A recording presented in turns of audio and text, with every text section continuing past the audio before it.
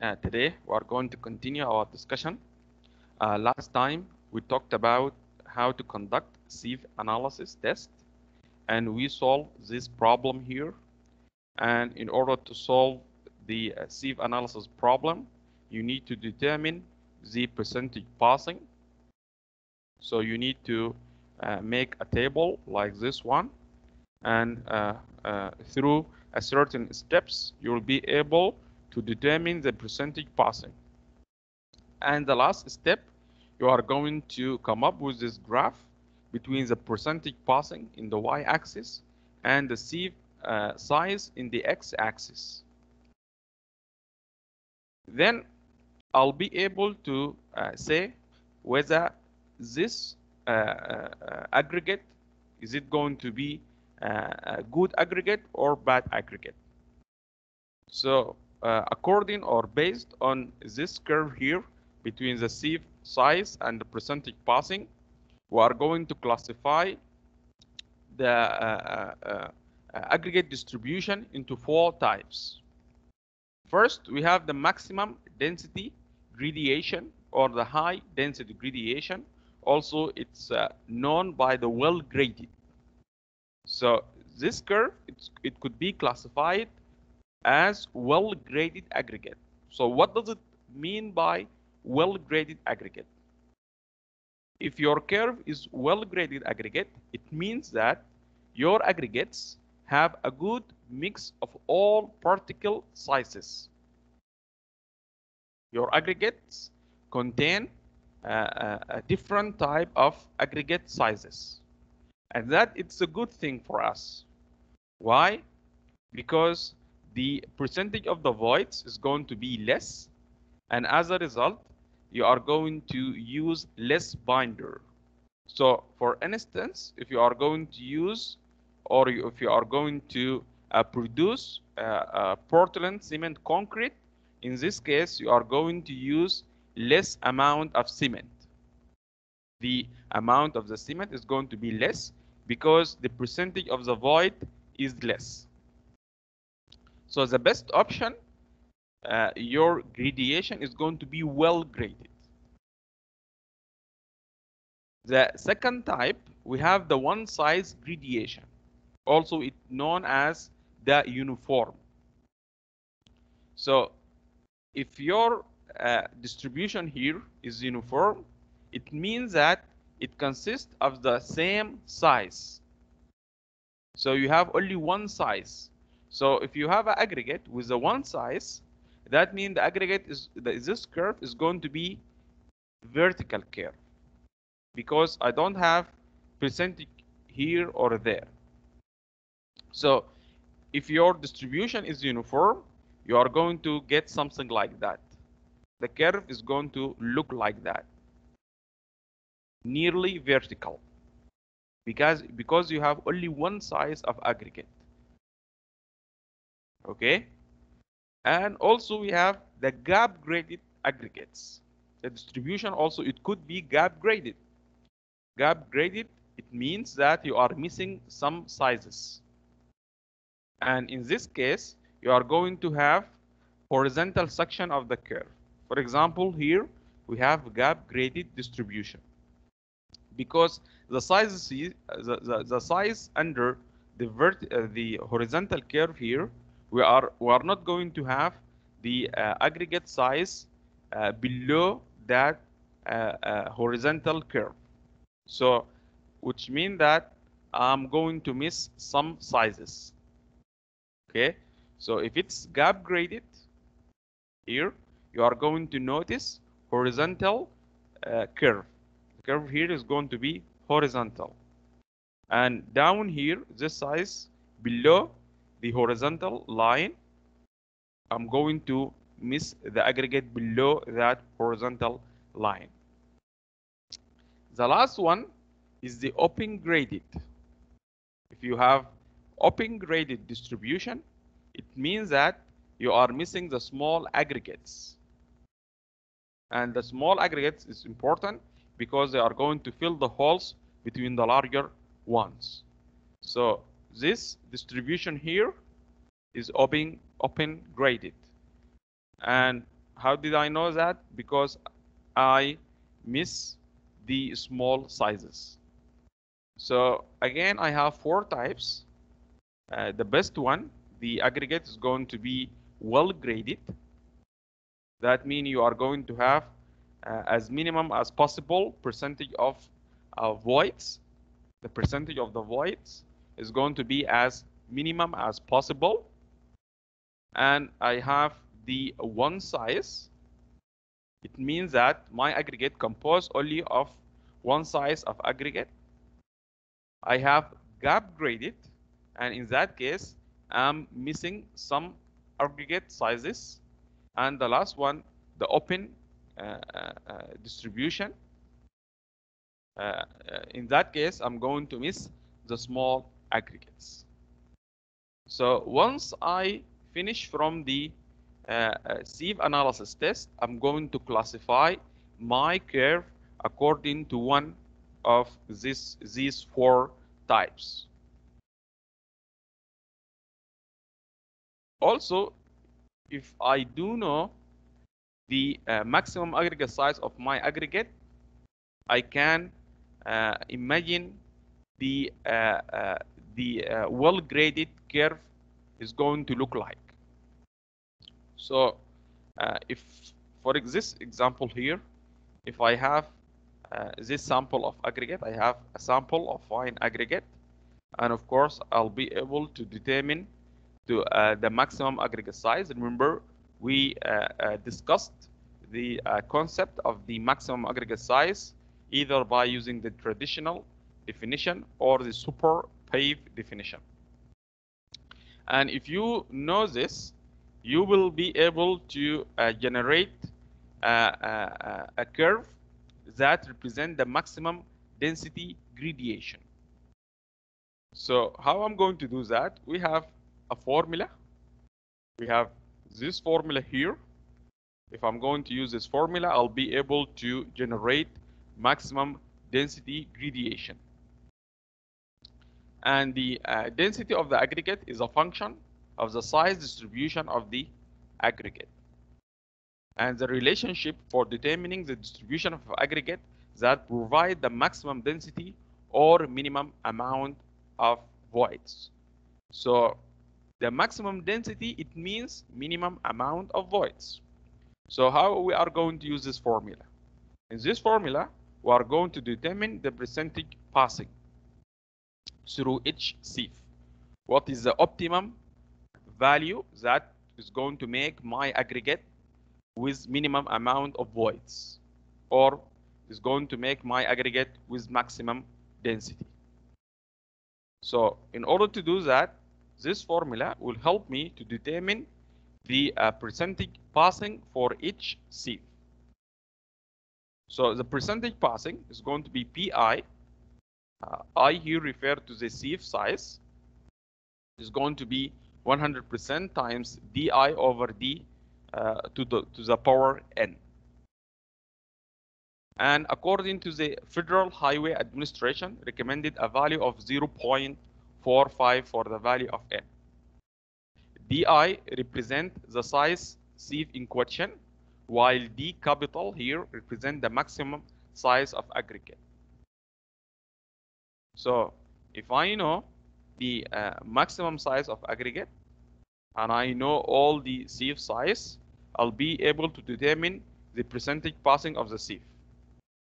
And the curve that is going to be generated from this equation is going to give us the maximum density. Let's see an example here. Let's say that I'm going to conduct sieve analysis test with the following sieves. And the maximum aggregate size for this aggregate is 25 millimeter in this example. I need to know the maximum the maximum density for this aggregate sample. In order to do that, in order to know the maximum density distribution, I'm going to use this formula here, this formula. I'm going to apply this formula for each sieve. for this sieve and that sieve until the last sieve. So I'm going to determine the percentage passing for example, the first sieve. The value of DI, the sieve in question here, is 25 millimeter. And D capital represent the maximum aggregate size. So the maximum aggregate size is going to be constant, which is 25. So now I have only one variable, which is DI. DI represent the sieve in question. So for the first sieve, the percentage passing is going to be 100% time DI, which is 25, and D capital, which is also 25. And this one over that one is going to give me 1. 1 to the power 0.45 is 1. That means the percentage passing regarding the 25 millimeter sieve is going to be 100%. Then I'm going to run that equation again for the next sieve. For 19 millimeter sieve, the PI is going to be 100% times 19 over 25 to the power 0.45, and the value came out to be 88, and so on. So now this distribution is going to give me maximum density. Okay, so if I'm going to run this equation here, I'll be able to know the maximum possible density for my aggregate. Okay, I'll be able to generate this curve here. And then I'm going to compare it with the real sieve analysis curve. Doing that, I'll be able to know how good the distribution of my aggregate. So let's say that I conduct this test here, and I need to know how good my distribution. You could say that it's difficult to tell whether my curve is it dense or gap. Maybe it's something in between. That is going to depend on my judgment. And in engineering, I need something solid, something concrete. So that is why they come up with this curve, or with this table here. In this table, I'm going to be able to say whether my aggregate is good for usage or not. So here we have aggregate grading requirements for the super pave asphalt mix design. So those who are responsible for come up with guidelines for super pave asphalt mix design, they gave us this table here to tell whether my aggregate is going to be good for use or not. So how I'm going to use this table here? In this table, we have the sieve size on the left. It starts from 50 and is going to end at 0.075, which is sieve number 200. Here I have the maximum nominal maximum size. Remember, we defined the nominal maximum aggregate size. So I'm going to use one of these columns. I have like 6 options. I have option 1, 2, 3, 4, 5, and 6. So which column I'm going to use? It depends on the nominal maximum size. So I need to know the nominal maximum size so that I'll be able to decide which column should I use. So if my nominal maximum aggregate size, let's say that my nominal maximum size is 19. So in this case, I'm going to choose that column here. And I'm going to compare that column with my result to tell whether my aggregate is going to satisfy this requirement or not. So let's see an example here in the table. And here the results that we have got from the example, right? So from this example here, we come up with that table, right? So now we are going to compare our result with that table to tell whether my aggregate is going to satisfy the requirement for the super pave asphalt mix or not. So In this example, let us assume that the maximum aggregate size is sieve number 4. So sieve number 4 is going to be the maximum aggregate size, which means that I'm going to choose this column here. So I'm going to choose this column here. Now I need to look at the first sieve. The first sieve is sieve number 4. Regarding sieve number 4, it says that for sieve number 4, the percentage passing should be between 90% and 100%. I'm going to look here.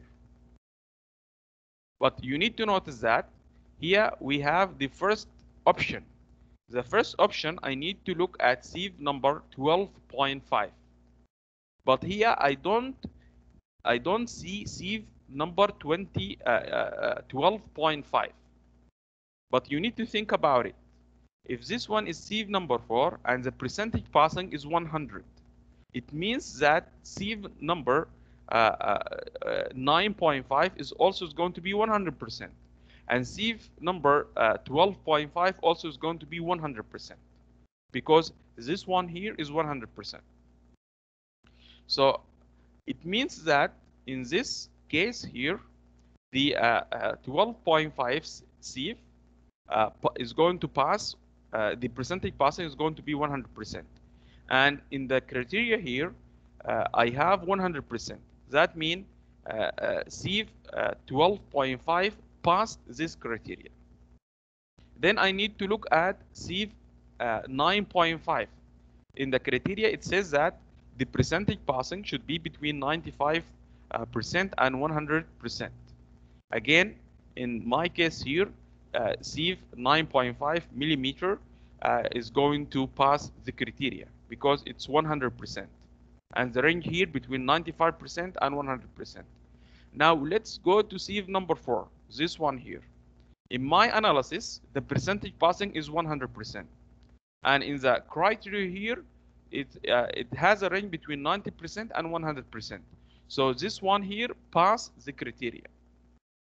Then regarding sieve 2.36 sieve, this one here, we don't have any criteria on that one. So we are going to ignore this one.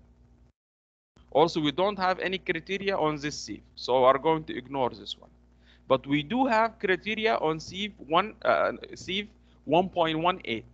We have criteria on this one.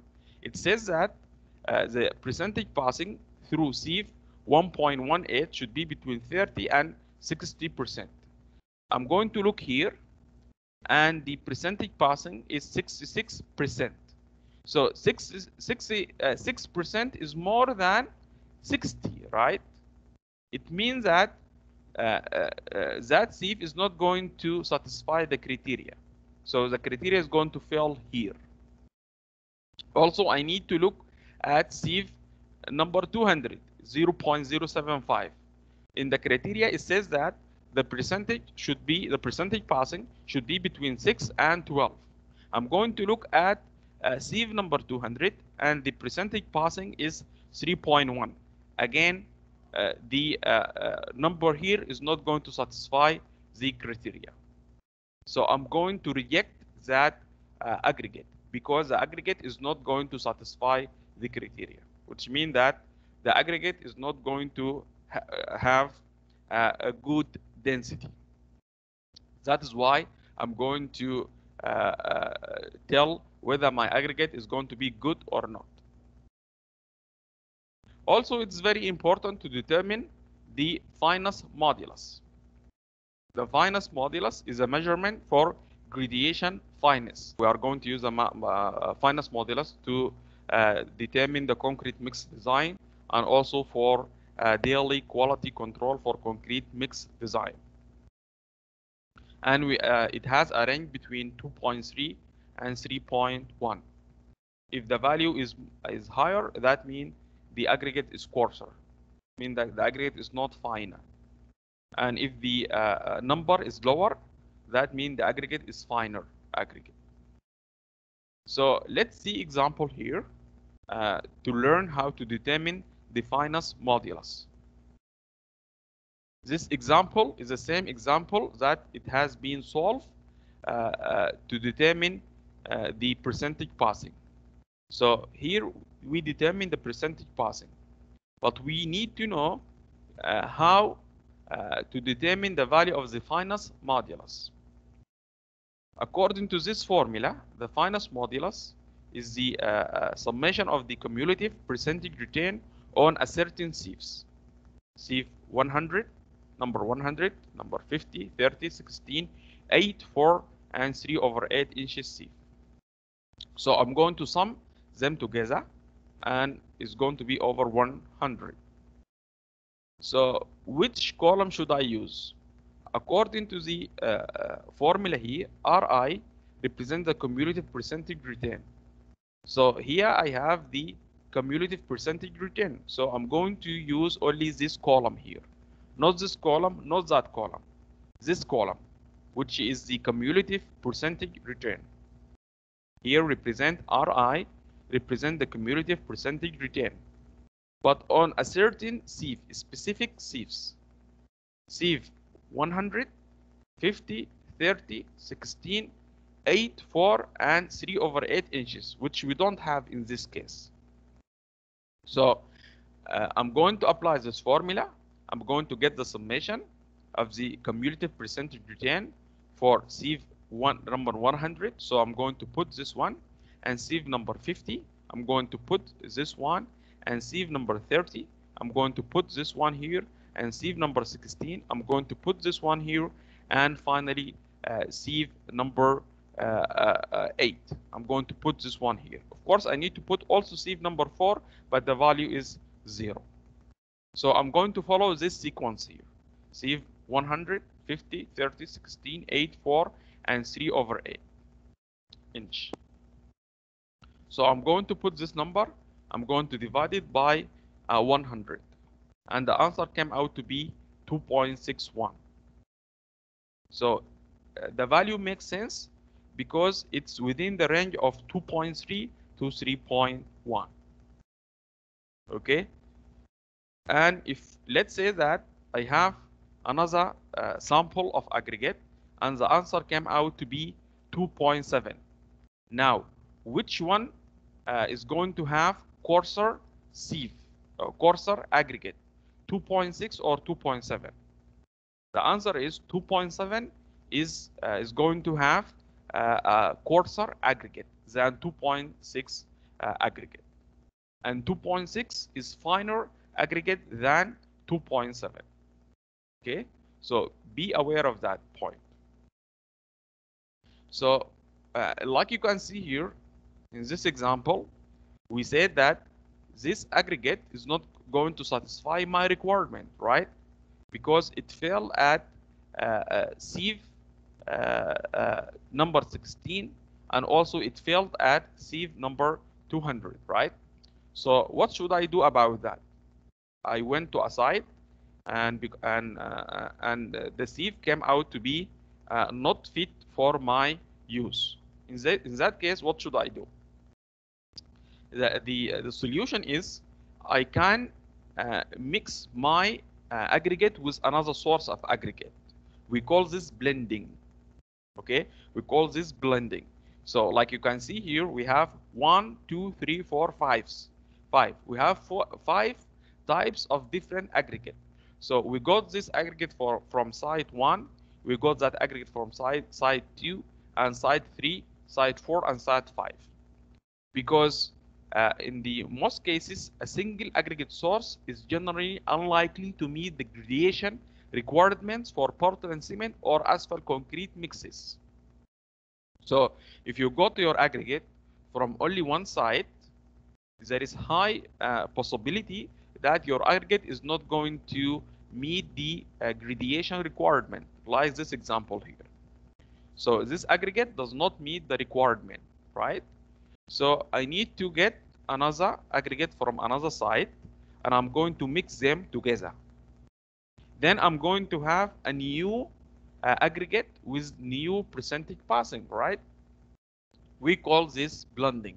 So blending aggregate gradation, it's mean that I'm going to blend of aggregate from 2 or more sources would be required to satisfy the specification. So in order to satisfy the specification, I'm going to mix at least two sources in order to get a new aggregate that can satisfy the requirements.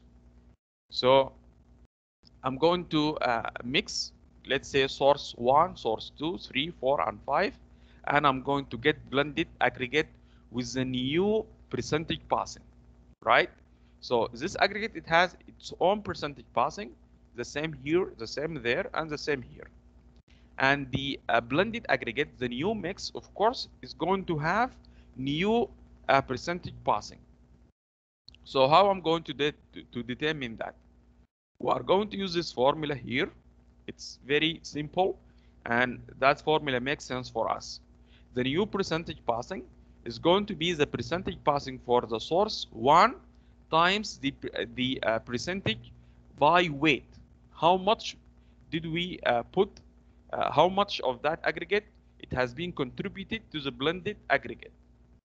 So let's say here, if I'm going to put equal amounts, the percentage here is going to be 20%, 20%, 20%, 20%, and 20%. If we put all of these forces as equal amount, right? But sometimes we don't do that. Sometimes we are going to change the percentage so that we are going to satisfy the gradation requirements. So using this formula, I'll be able to determine the percentage blending material passing through each sieve. Okay, so the formula here is simple. The percentage passing through the blended aggregate is going to be the percentage passing for the first source times the decimal fraction by weight of aggregates used in the blend. So maybe we use 30%, maybe we use 40%. Okay, maybe we use here 40% and here 1%, 1%, 10%, 10%, 10%, and here we are going to use 30%, for example, so that the summation is going to be 100%. So using this formula, I'll be able to know the new percentage passing. So let's look at this example here.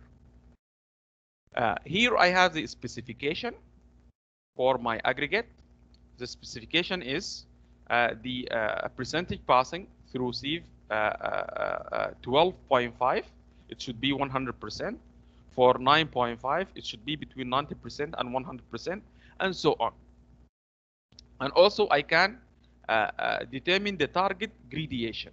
So if the range is 100%, it means that the target is going to be 100%. If the range between 95% and 100%, it means that the target gradation, it could be 97 or 98, right? And so on. So I have the range and I have the target gradation. I have source 1 and I have source 2. So here I have source A and here I have source B. For the source A, here I have the percentage passing for each sieve regarding source A. And here I have the percentage passing regarding source B. Like you can see here, for source A, the value here satisfies the requirement. The value here satisfies the requirement, but the value here does not satisfy the requirement. This one is 98 and the range between 70 and 85. Also, this value does not satisfy the requirement here. And also this value and this value and that value. That is why I'll not be able to use source A alone. I need to mix source A with another source. And here I have source B. Again, source B satisfies this point, but it does not satisfy this requirement, and also does not satisfy this requirement, and also does not satisfy that requirement. So source from source A does not satisfy the requirement, and also source B does not satisfy the requirement. But if I'm going to mix them together with a certain percentage, I'll be able to have new aggregate that can satisfy the requirement. But now, which percentage should I use? Should I use 50% from here and 50% from there, or should I change the percentage? So here it depends on how far this aggregate from the target and this aggregate from the target I'm going to make a guess. If my guess is not correct, then I'm going to change the percentage. Okay? So it's a process of try and error. I'm going to assume a certain percentage. I'm going to see the new blend. I'm going to compare it with the specification, and then I'm going to tell whether that aggregate is going to satisfy the requirement or not. So in this example, again, in order to know the percentage passing for the new aggregate, the blended aggregate, I'm going to use this formula. In this formula, I only have A and B. I don't have source C. So this one is going to be cancelled. So PI is going to be AI, the percentage passing for the aggregate from source A times the decimal fraction. And here I'm going to have the percentage passing from the source B times the decimal fraction. So I'm going to use 30% of aggregate from source A. That means the decimal fraction is going to be 0.3, and here I'm going to use 70% of this aggregate. Okay, and it means that the decimal fraction is going to be 0.7. So now I'm going to determine AIA. AIA, this number is going to be 100% the AI times 0.3. The decimal fraction is going to be 30, and also regarding the source B, BI B is going to be 100% times 0.7. Also, I'm going to apply this for this case and that case, this case and that case. This value is going to be 100% times 0.3, and this value is going to be 94 times 0.7. This value represents 98 times 0.3, while this value here represents 70 times 0.7. Then I'm going to sum this value plus that value, this value plus that value. Now I'm going to get the percentage passing for the blend. Now I assume that the percentage here is going to be 30%, while the percentage here is going to be 70%, right? Then I'm going to have new PI. I'm going to compare the new PI with the specification. So this one is 100%, 100%. We are good on this. 96%, yes, it's between 95 and 100%. I have 78%, yes, it satisfies my requirement. 61, yes, it satisfies my requirement. 31, it also satisfies my requirement. 14, it also satisfies my requirement. And 6.4, it also satisfies my requirement. That means the percentage here is good. Okay, you could use 50% and 50% and determine PI and then compare with the specification. Okay, then you are going to tell whether the new blend is going to satisfy the requirement or not. Also, since you combine different aggregates, that means the properties is going to be different, right? So for example, you have angularity for source A, and also you have angularity for source B.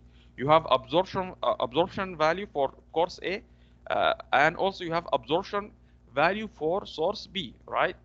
So how I'm going to know the new property for the blended aggregate? The X represent the composite property of the blend, and P1 here represent the decimal fraction by weight of the aggregate, while X here represent the property of the fractions 1, 2, and 3. So let's see this example here. I have coarse aggregate from two stockpiles. I have two sources.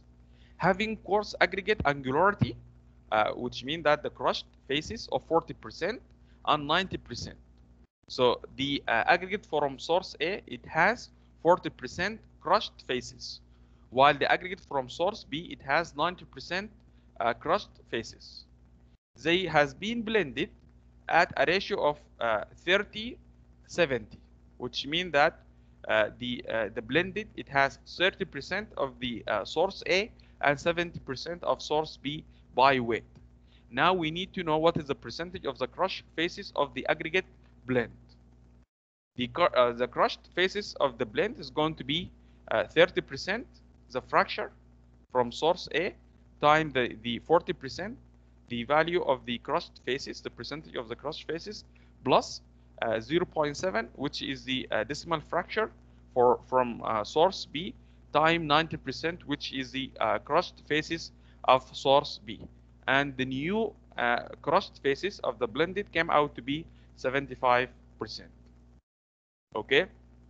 Similarly, we are going to determine the properties of the blend aggregate regarding the specific gravity. Regarding the specific gravity, it cannot be determined using this formula.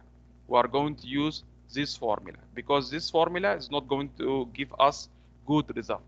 So regarding the specific gravity, we have a special formula. Okay. Also, P1 represent the decimal fraction, G1 represent the specific gravity for source A, G2 represent the specific gravity for source B, and G3 represent the specific gravity for source C. P1 represent the percentage of the source A, P2 represent the percentage of source B, and P3 represent the percentage of source C. And you can apply the formula, and the value here represent the specific gravity for the blend. Okay, I'm going to stop at this point here. So if you have any questions, please ask me.